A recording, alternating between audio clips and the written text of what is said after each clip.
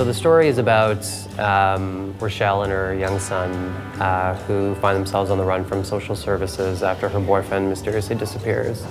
And they turn to the community and turn to the land around them to find his whereabouts and uncover some secrets along the way. The jump from shorts to features, the biggest challenge came in the writing, where you're peppering story elements and trying to engage an audience for more than 7 to 12 minutes, right?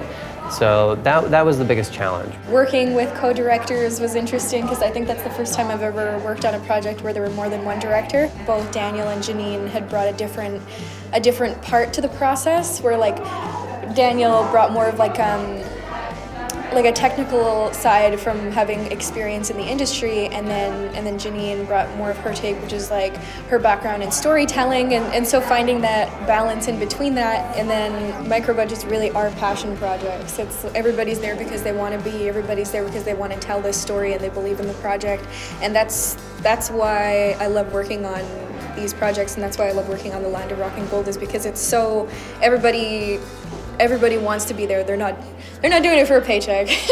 Yeah, the Telefilm and the Talent Fund, the Microbudget feature program, is really what kickstarted the film and what made us know that we were going to be able to go ahead and film it.